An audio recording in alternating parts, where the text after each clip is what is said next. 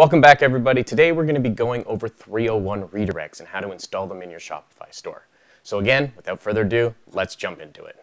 So today we're going to go over 301 redirects.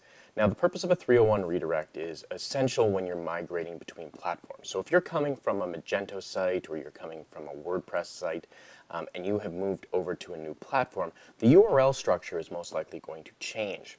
So what we want to do is we want to install 301 redirects in order to redirect the traffic that was going to the old location to the new location.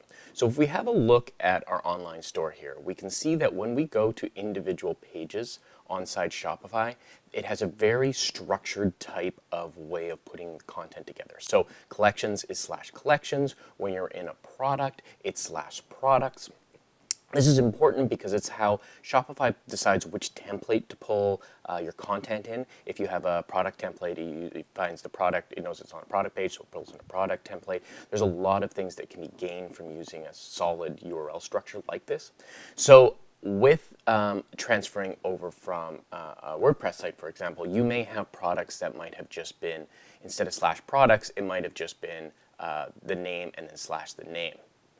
So what we need to do is we need to set up a redirect, which redirects the traffic from that to the next one. So if we go into our dashboard and we want to set up one of those redirects, here's where we want to go.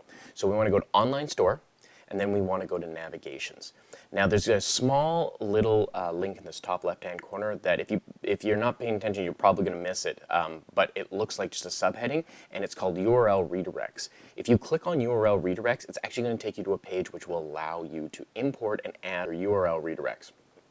So we're going to set them up manually this time. In the next video, I'm going to go over how you set them up in bulk, how you do it with a export and an import, and what's the easiest way to do that. So first thing we want to do is we want to go create URL redirect. Now the original redirect that we're redirecting from, so this was where your location was before.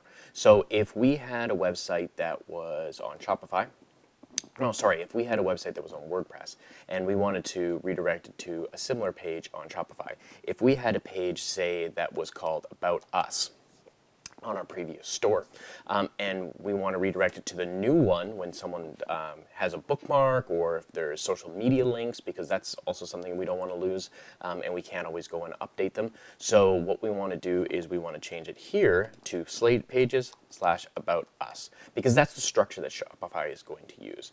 And then we hit Save Redirect. And now what happens is if you go to your website and you went and typed in About Us, you'll see what happens is the page will now redirect you permanently to pages /About Us. So now the Google search engine or any of the other search engines out there will update their links so that they now go to the correct page when their listing comes up. Thanks for stopping by. I hope you're having a wonderful day. Don't forget to hit the like button, the subscribe. If you're new here, hit the bell button so you get notifications on every time I upload a video, and we'll see you guys in the next one.